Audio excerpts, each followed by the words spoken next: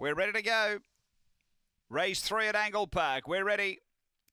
They're racing. Ninja Winja out well. Fave's going to zip to the lead by 2 lengths early on. I'm Paramount, then Lighter Warrior. Next is Robbie Roscoe, Molly Palms and Stone's Throw, but burning away Ninja Winja. Got away by nearly 5 on I'm Paramount to the turn. Make it 6 straightening, then Molly Palms from Lighter Warrior, but it's all Ninja Winja.